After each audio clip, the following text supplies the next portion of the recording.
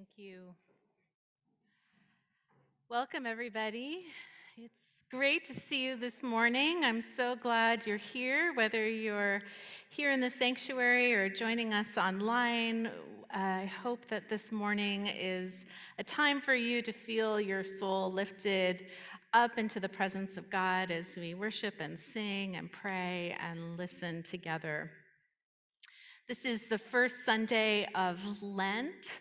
I kind of keep laughing at myself because last year for Lent, I said we're going to do this big reflection on the last year and think about what it's meant to us. And, because we're almost over this. And here we are a year later, after another year of being in the midst of this pandemic and riding the waves of that. But as we come into Lent in these 40 days, it really is a time of stripping away. And we think about Jesus going into the desert for 40 days and what that was like and what you might need to leave behind or clear out or begin to practice to make more space.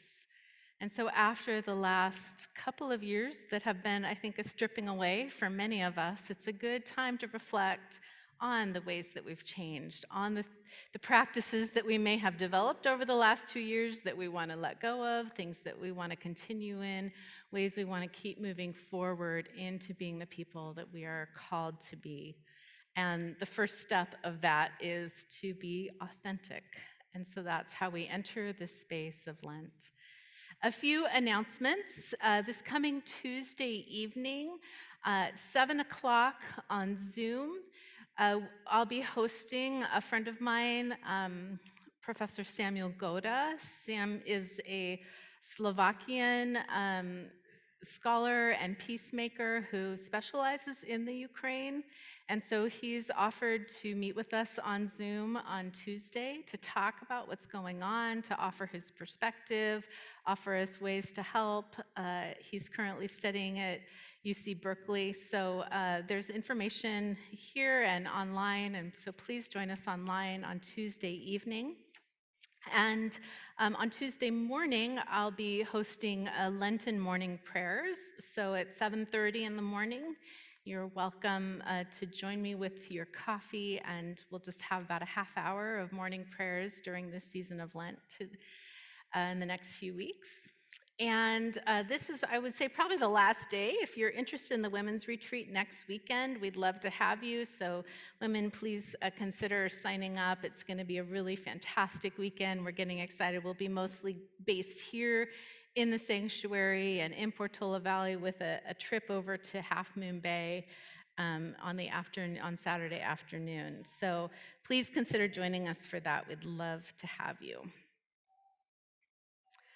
I'm really grateful for everyone who's participating in worship today, to have Ezra, Sara, and Barbary leading our music, and to have Flint Mitchell speaking. Flint grew up here at VPC, and he's written a beautiful book that we'll have for sale after the service. So I'm looking forward to hearing more from you soon. But as we begin, let's take a deep breath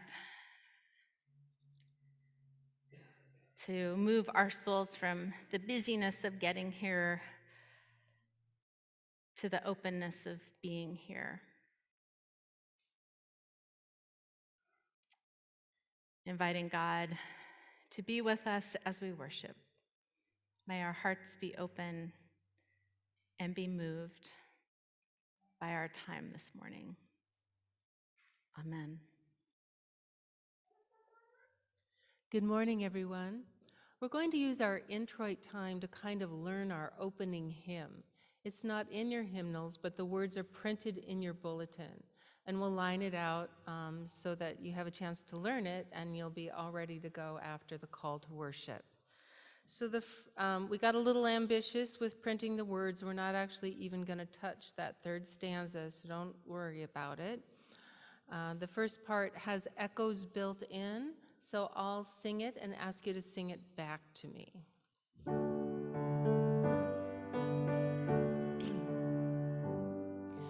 Come, let us worship and bow down and kneel before the Lord our Maker. Your turn. Come, let us worship and kneel before the Lord, our Maker. We'll do that again. Come, let us worship and bow down and kneel before the Lord, our Maker.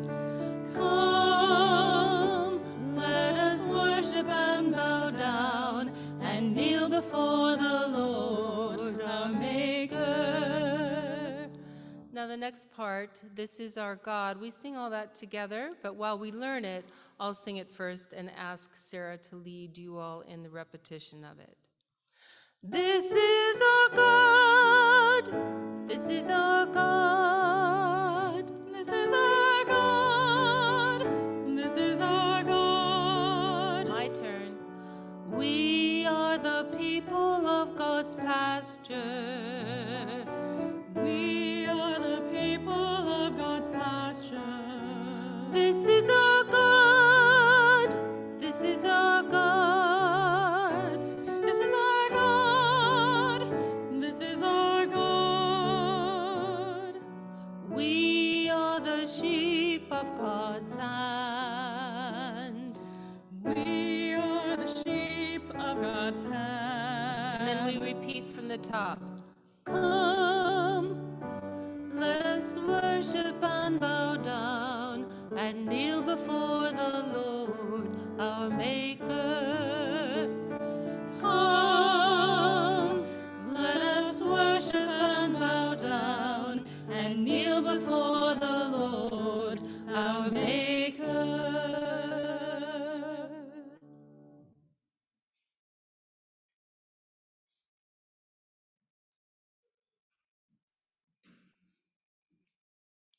Good morning.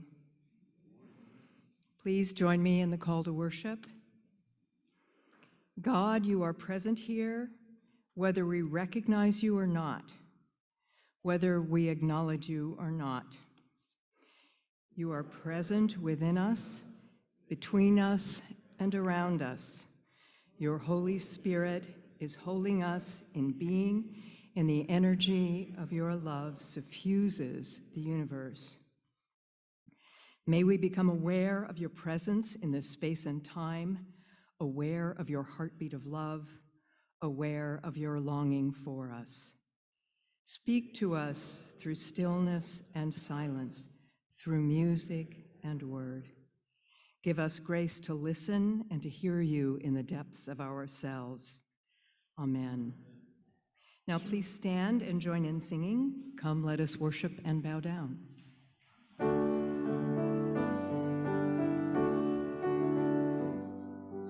Come, let us worship and bow down and kneel before the Lord, our Maker.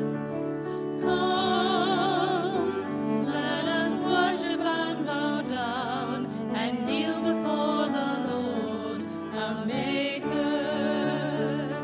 Come,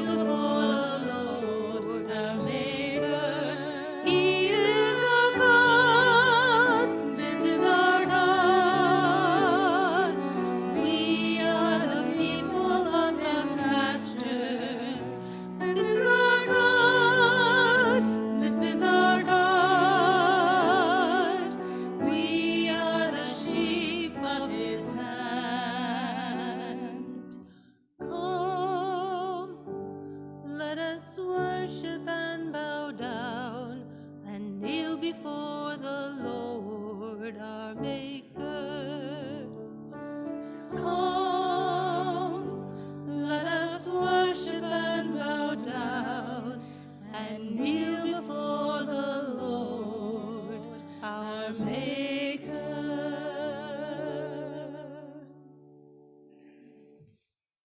Please be seated.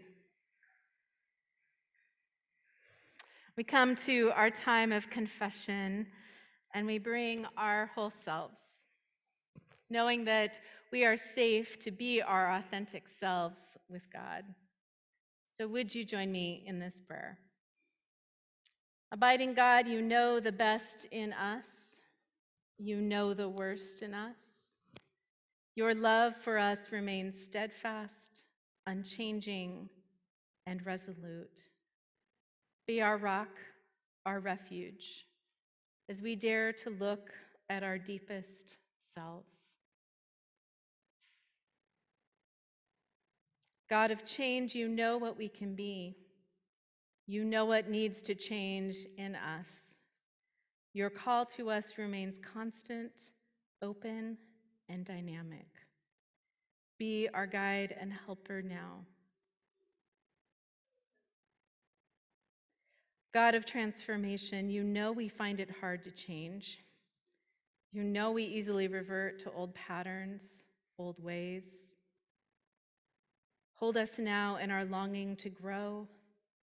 Renew in us your vision of what we might become.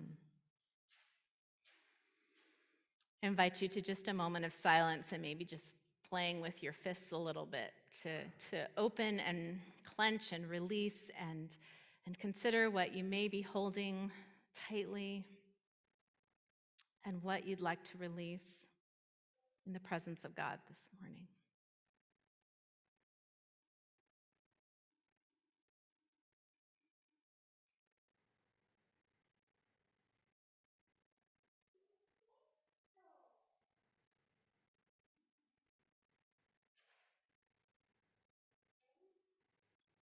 We hear the voice of God saying to us, "Behold, I am doing a new thing. Do you not see it?" Oh God, we open ourselves to what you are opening in us that is new pathways of courage, of authenticity, of compassion, of wholeness. Maybe listen to your voice and follow your leading into the new life you are always working within us. Amen. Would you join me in the prayer of response in your bulletin? Friends, believe this good news. In Jesus Christ, we are forgiven and free. Amen. It's such a gift when we can let the things we're holding on to go to be in the presence of another. And so this is the moment in which we pass the peace of Christ to each other. So I'll invite you in just a moment to stand and greet each other. The peace of Christ be with you. Let us peace.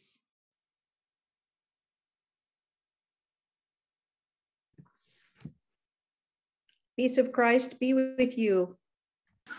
Peace of Christ with everybody. Hi, Jefferson. Hi, outside. Yeah. Nice to see you. Oh, Good morning, everyone. and hi, Bonita, taking your bicycle ride. Yes, I'm just getting started on it this time, but it's so beautiful to be with you all. And Peace how is be with Jay you all. doing? How is Jay doing, Bonita? He's doing he's doing okay. Not great, not terrible. Just able to participate, but not get out very much. Do a little bit some.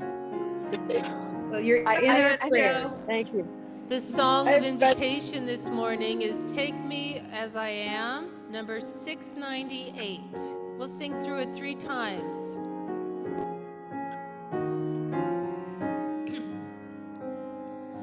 Take, oh, take me as I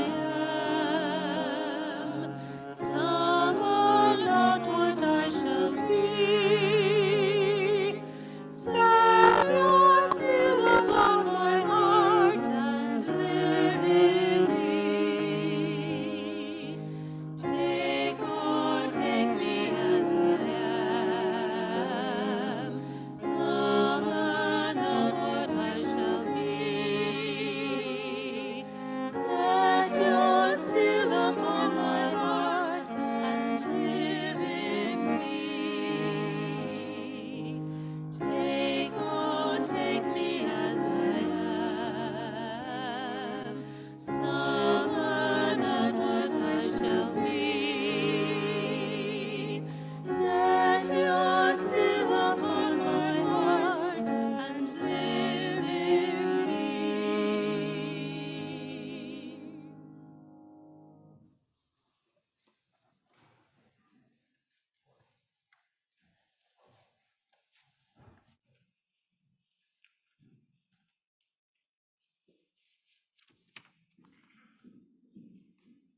Good morning. Our scripture reading today is Luke chapter 4, verses 1 through 13. Jesus returned from the Jordan River full of the Holy Spirit and was led by the Spirit into the wilderness. There he was tempted for 40 days by the devil. He ate nothing during those days, and afterwards Jesus was starving. The devil said to him, "Since you are God's son, command the stone to be turned into a loaf of bread." And Jesus replied, "It is written, people won't only live by bread." Next, the devil led him to a high place and showed him in a single instant all the kingdoms of the world. And the devil said, "I will give you this whole domain and the glory of all these kingdoms. It's been entrusted to me, and I can give it to anyone I want. Therefore, if you will worship me, it will all be yours." Jesus answered, "It is written, you will worship the Lord your God and serve only him." The devil then brought him into Jerusalem and stood him at the highest point of the temple. He said to him, "Since you are God's son, throw yourself down from here, for it is written, he will command his angels concerning you to protect you, and they will take you up in their hands so that you won't hit your foot on a stone." And Jesus answered, "It has been said, don't test the Lord your God." After finishing every temptation, the devil departed from him until the next opportunity. For the word of God in Scripture, for the word of God among us, for the word of God within us. Thanks be to God.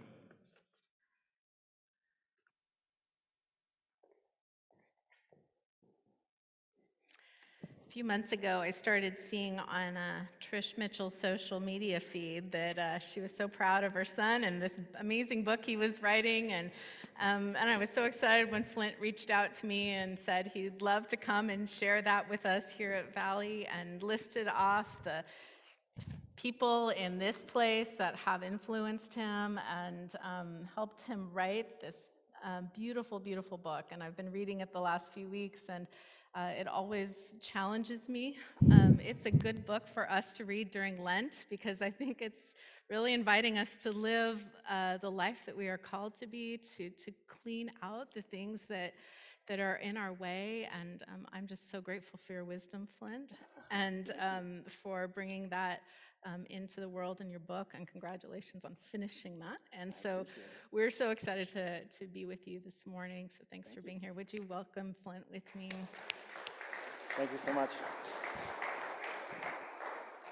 Hello, everyone. So if you were not familiar with me, I grew up not too far from here in Menlo Park, and grew up coming to Valley Presbyterian Church. I think it would be tough to separate my own personal self-development as an individual from the experiences that I had here growing up. One example of that is actually the book is dedicated partly to Barbara Varenhorst, who was, as you all know, a dear angel of this church.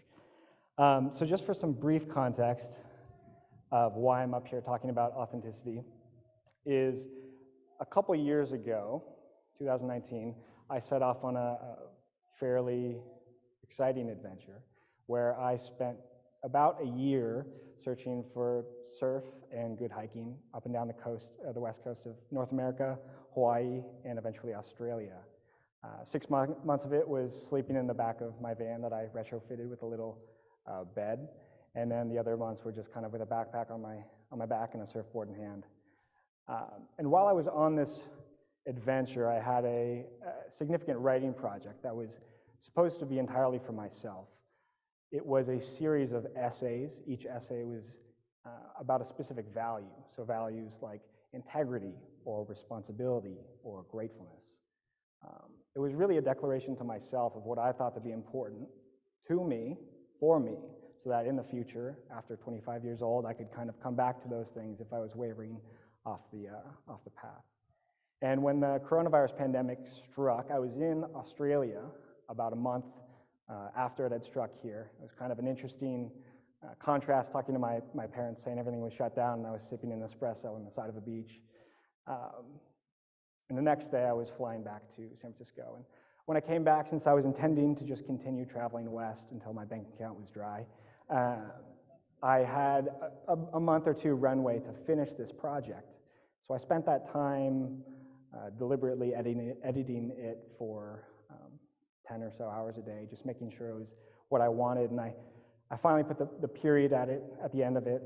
And it was at that moment that I realized I couldn't actually not share it. It's one thing to write a book for yourself. It's another thing to not share it with the people around you. After some dramatically positive feedback, it snowballed into this larger project, which eventually I published last December. And the purpose of these essays was originally supposed to be a declaration to myself of why these values were important to me. But what ended up happening was, through the literature that I was reading and the philosophy and history that I dove into, it became more of an interrogation of these ideas as opposed to a declaration of their importance. It was more a what are these values as opposed to why are they important to me.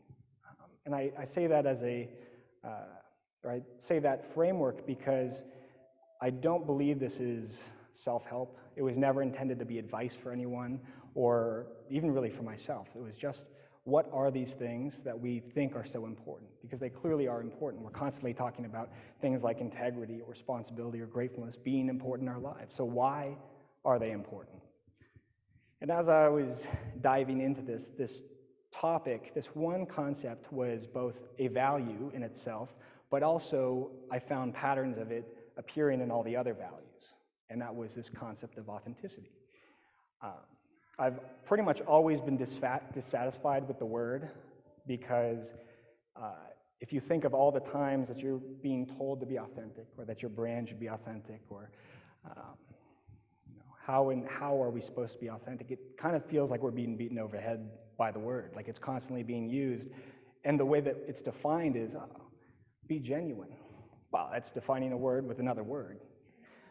Or they'll say, be true to yourself, which is a really pretty way of saying nothing.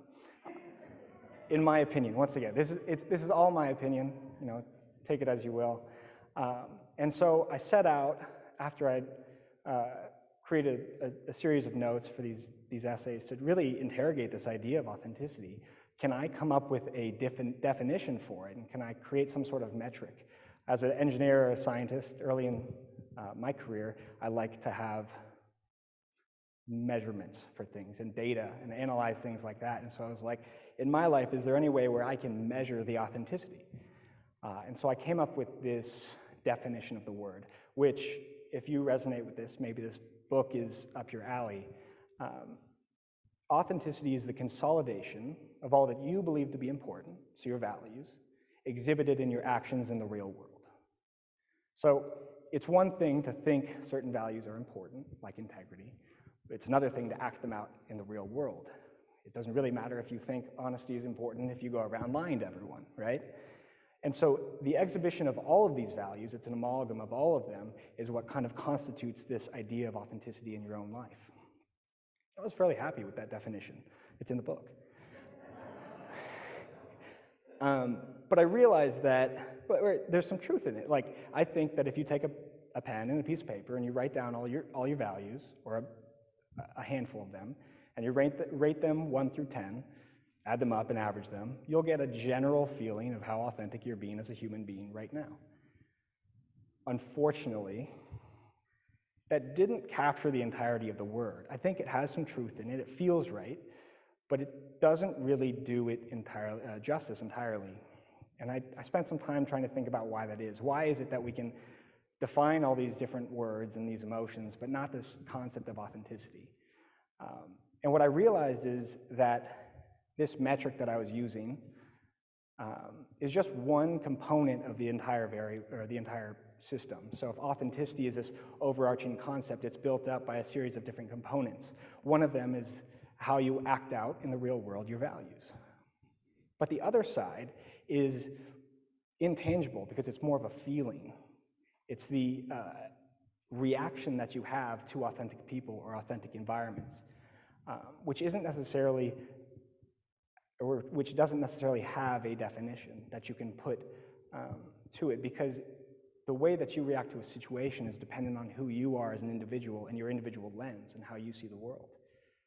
And this idea was really why it is at the heart of why I consider this book to be a tangent of transcendentalism philosophy, of the philosophers of Emerson and Thoreau, which was in transcendentalism, they found truth, they found almost the basis for their spirituality through their connection to nature. And it wasn't that it was their actions onto nature, and it wasn't necessarily just nature in itself, but it was the actual interaction between the two. It is not that I pick up a piece of trash off of the beach and that is my interaction. It is not that the piece of trash is picked up off the beach. It is now the connection that is formed between me and the beach, just like an action of honesty.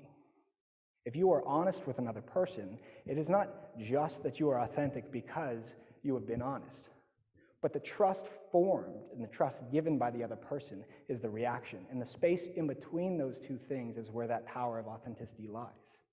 It is the substance of this word, or this concept. And something came to my mind when I was thinking about this morning, which I reflected on a sermon by Mark Goodman Morris a decade or so ago, which was, he was speaking about the cross, the stained glass cross, and the reflection of it on the back here. And his comment was that, or one of the elements of this comment was that the cross alone is beautiful, and the reflection of the cross is beautiful. But the space in between is really where the impact comes from.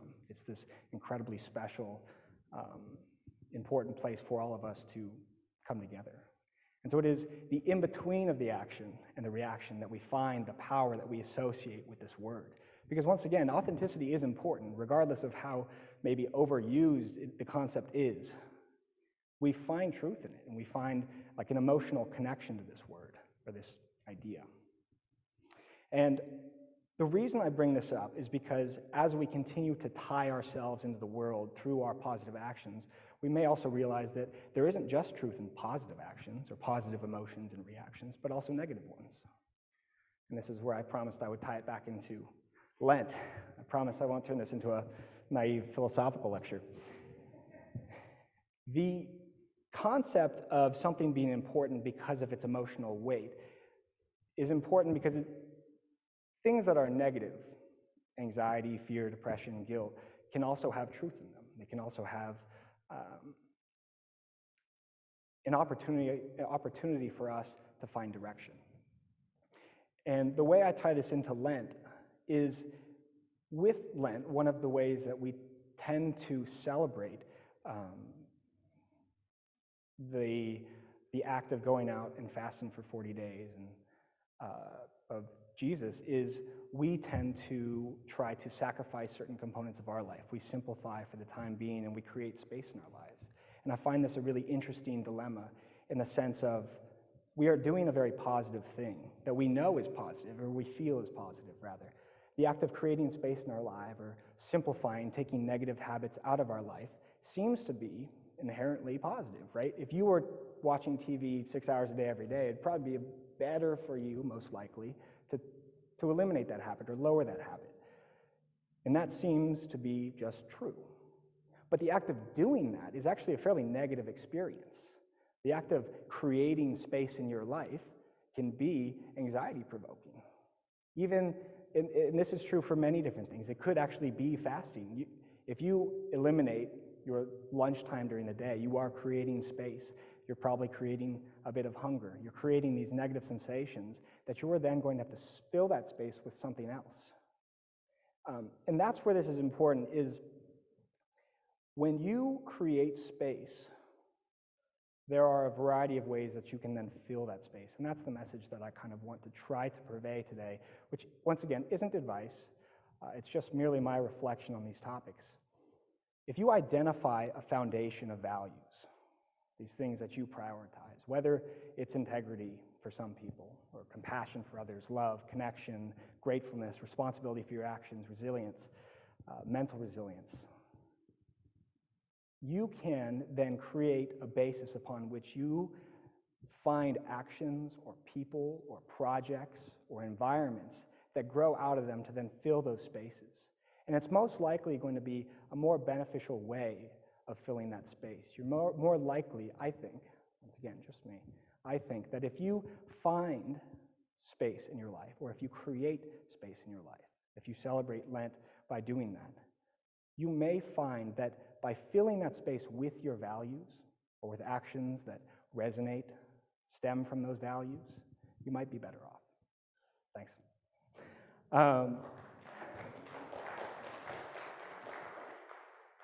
There will be 50 books for sale that I've donated to the church, and I don't know how we're going to do this. Jenny will mention it. And all of the proceeds from these books will go back to the church in the youth group. So would love if you guys bought a copy or two, and yeah.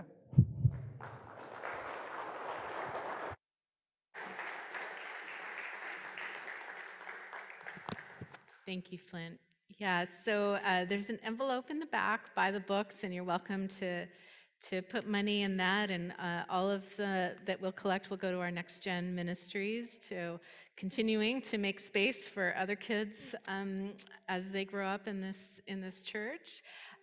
Or you can, if you would like to put something in the offering, just designate it for Next Gen, and we'll take care of it that way. Otherwise, we invite you to give to making space in the world for people to live in the way of Jesus, in these values that are so deeply important. As our offering is taken, you can give online or in the back as you leave today.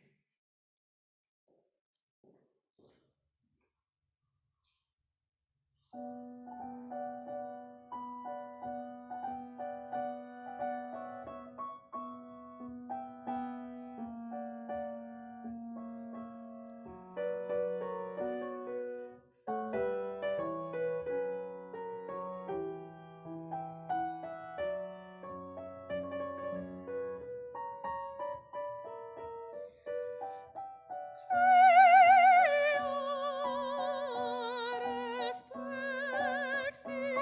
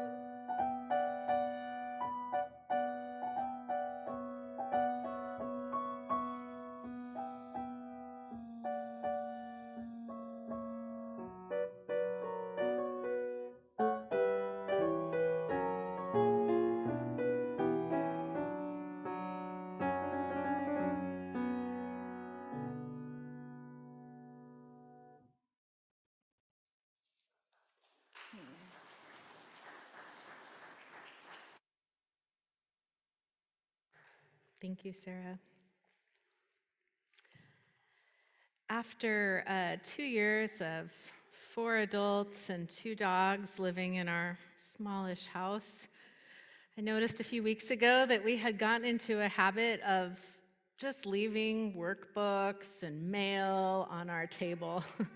And there was always just a pile of things on the kitchen table. So I took it on myself one weekend to just clean it off. And Chris and I woke up the next morning and we kind of just looked at that table and we thought, wow, like that makes the whole house feel different when you wake up to a table that's clear. And I think that's a really beautiful metaphor for us during Lent, to think about what are the ways we've just kind of started not cleaning things up, leaving this here or that there, and how do we begin to clear the table, not just for our own selves, but also in service of others, because certainly this world needs tables that are clean and ready to receive and ready for good conversation. This last week, David White, who many of you know is a favorite poet of mine, posted a poem on reflection of a different kind of table. The table that we've seen in the photos with Putin on one end and Emmanuel Macron on the other, and about, 12 or 15 feet between them. And so I'd like to begin our communion with this poem. It's called Here Is No Table Long Enough. One man's unspoken inner edge of darkness, unconfronted and untransformed, sitting far away in his own fear, like someone looking through the wrong end of a child's telescope, like someone sitting at the end of an absurdly lengthened table, holds his intimate circle in fear of death and torture, threatens their families, poisons their lives along with his enemies, sews everyone into the straitjacket of a mobile fear, then carefully tailors a uniform of death for every single one of his bullied young men to wear. I want to pause and just say we're bringing to this table this morning also heavy hearts for what's happening in this world, and I wanted to take a moment to just name that. continues. May we see then in this allegory, as we too in this time sit so far away, the simple way an individual life, no matter how imprisoned, transformed by generosity, saves so many lives in the future. May we take the time while we confront this fear now on the outside with necessary and courageous physical action to preempt any future evil by bringing every hidden edge into the light, by bringing our inner troubles into the conversation, where heads are allowed to lean close to one another at a table shortened to the point of mutual understanding. There is no table long enough to keep us from our own unspoken darkness. But thanks be to God and every power beyond us, there is no table long enough to hold the riches of darkness transformed, to hold the wine raised and the bread consumed, to hold every item of our shared bounty, brought from every field of our endeavor in a promised future that despite ourselves will always be destined to forgiveness. So let us come to this table, committed to being transformed by generosity.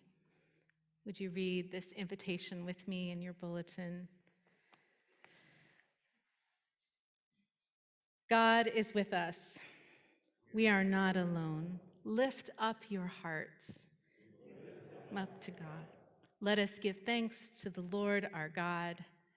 It is right to give our thanks and praise. We come to this table remembering that everyone is welcome at this table. This table is long enough for all of us.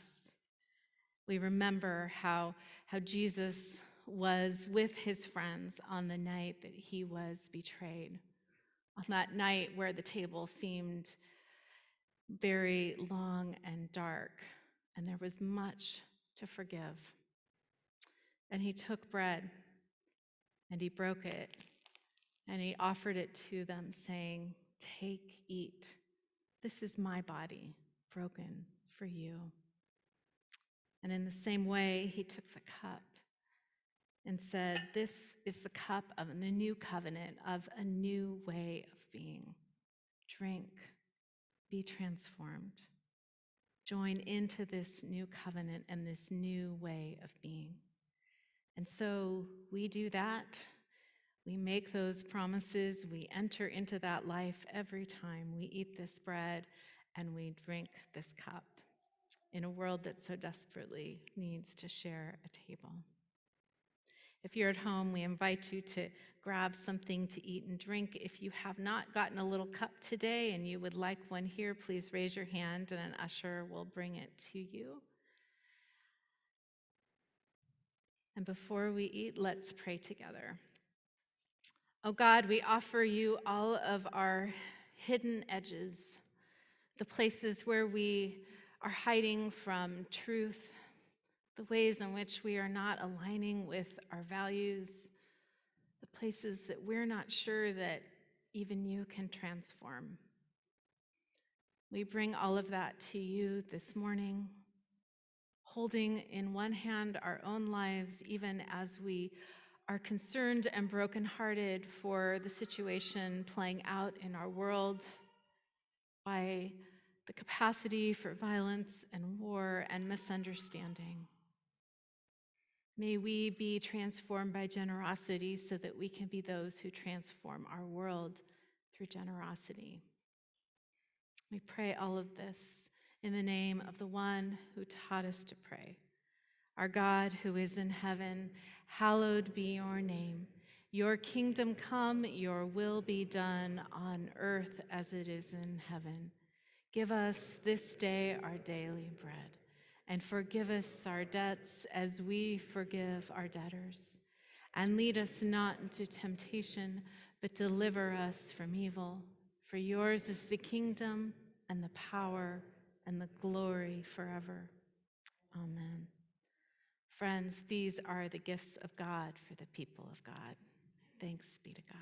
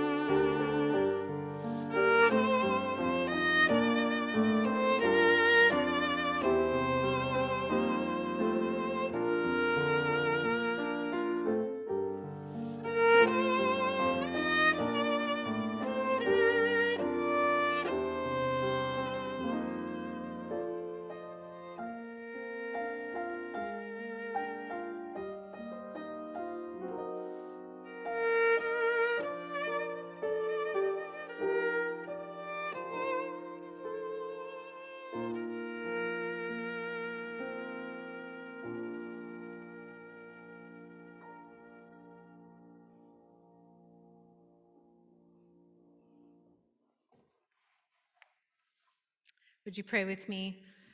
God, we thank you for these gifts. We thank you that you fill us and give us what we need to live this life in the way that you have called us to be the people that you have created us to be.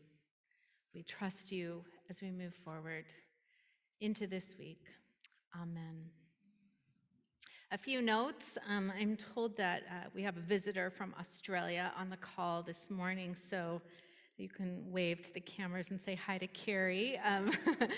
She's been working remotely, organizing our children's ministry team, and we miss you, and we're so glad you're with us this morning. And for those of you also who are online, who may want to want one of Flint's books, we'll have them here for the next couple of weeks, so you're welcome to drop it by. And if you'd like to donate on the pull-down menu on the website, you can just put to Jimmy's Eagle Scout Fund, and that will go to our Next Gen Ministries, so to help with the new playground that Jimmy just finished. So I think that's a great way for you to give if you're online. So let's stand together and sing this beautiful song. The lyrics are written by recently passed Archbishop Desmond Tutu. Goodness is stronger than evil, hymn number 750.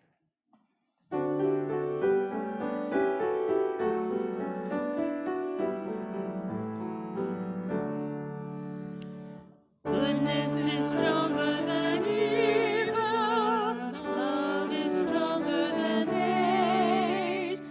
Light is stronger than darkness. Life is stronger than death. Victory is ours. Victory is ours. Through God who loves us. Victory is ours. Victory is ours. Through God who loves us. Goodness is stronger than evil. Love is stronger than hate. Light is stronger than darkness. Life is stronger than death. Victory is ours. Victory is ours. Through God who loves us. Victory is ours. Victory is ours. Through God who loves us.